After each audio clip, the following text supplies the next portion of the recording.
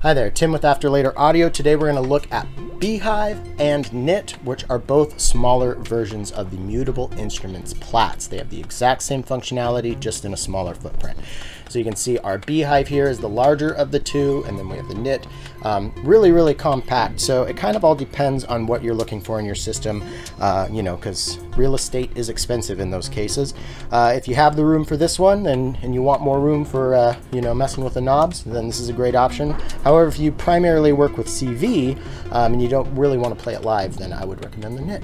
So I'll just do a quick little overview of these modules, but we always like to encourage people to go to the Mutable Instruments website and look at the actual manual for, in this case, Plaits.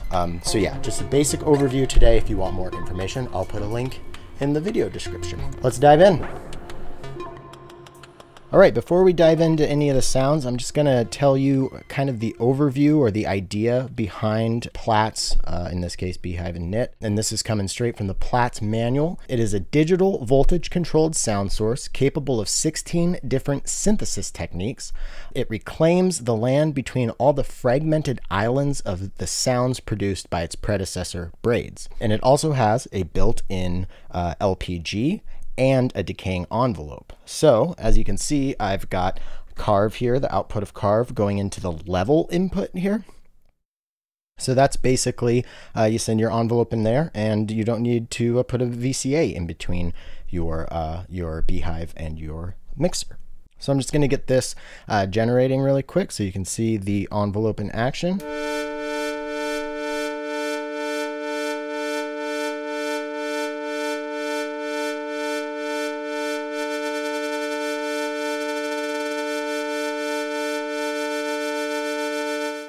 So that's cool there. And then now we can also send a trigger signal or a gate signal into the trigger input to get that LPG going.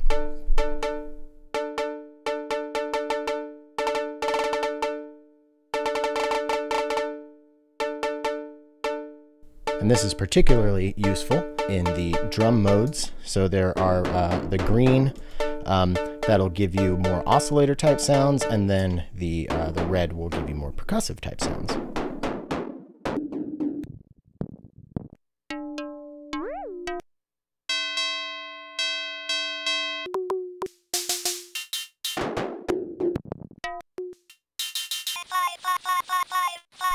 But it's pretty cool. The LPG also does apply to the synthesizer side. So you can trigger it or send an envelope into the level. So first up, I'll do a really quick overview of the control panel, but with every different mode you select, some of these take on a little bit different of function. So first up, we have these buttons. These are our modal select buttons. You saw me do that just a second ago to select the different voices that I wanted to use, whether it's on the percussive side or the more oscillator side. We have a coarse frequency knob. By default, it covers a range of 8 octaves, but it can be narrowed down to 14 semitones, and we'll talk about that in a moment. So these are the mode-dependent controls. Their actual function varies from model to model, as I just mentioned. In general, the timbre sweeps the spectral content from dark to sparse or bright to dense. The morph explores lateral timbral variations, and harmonics controls the frequency spread or the balance between the various constituents of the tone. And that might have, that's a little bit wordy there, and we'll get into that more as we get into each individual synthesis mode. So here we have our attenuverters for the timbre, morph, and FM. One thing to keep in mind is if you don't have CV patched into any of them, but you do have a trigger going in, it will actually affect the sound. It basically adjusts the modulation amount from the internal decaying envelope generator. And then as far as inputs and outputs go, of course, you have your CV ins. Again, the timbre, morph, and FM have attenuverters, and then you have your level, which we covered a second ago, which is you put your envelope in there. Then you have the harmonic CV input.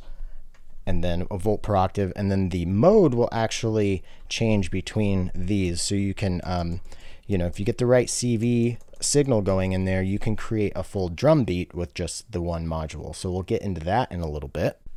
And then the trigger input actually, it serves for percussive purposes. So not only is it just triggering, but it also it triggers the decaying envelope generator. It excites the physical and percussive models, and then it also strikes the internal low pass gate unless the CV is patched, the CV in for the level.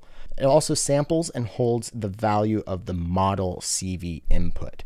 So if you're using the model in with the trigger, you're going to be sampling and holding whatever is happening in there. And the level input, as I mentioned, you can send an envelope to it.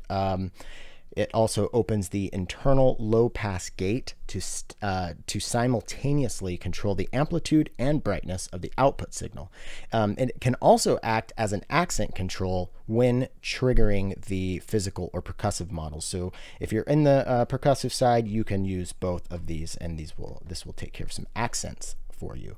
Of course, you got 1 volt per octave. That's pretty standard. It controls the fundamental frequency of the sound from -3 to +5 octaves relative to the root note set by the coarse frequency knob here. So you can see we have 2 outputs here, and the normal, you know, out is just what's happening here, the standard synthesizer engine, and then the aux actually outputs a variant, sidekick, or byproduct of the main signal produced by the out. So that's also going to depend on what mode you are using. So to dive a little deeper here on the control panel, you can adjust a lot of these parameters, like the LPG and envelope. So first up, hold down the A button. You'll get the yellow LEDs. All the way to the left on the timbre knob, you've got VCFA, and that goes all the way to VCA, and that's basically adjusting the response of the LPG. And then the morph will adjust the ringing time of the LPG and the decay time of the internal envelopes. And then if you push down and hold the right button here, you can actually adjust the frequency range of the knob. So you can go from C0 plus or minus 7 semitones, C1 plus or minus 7 semitones, and so on, and then all the way up. You once all of these are lit, you actually get a full 8 octave range from C0 to C8.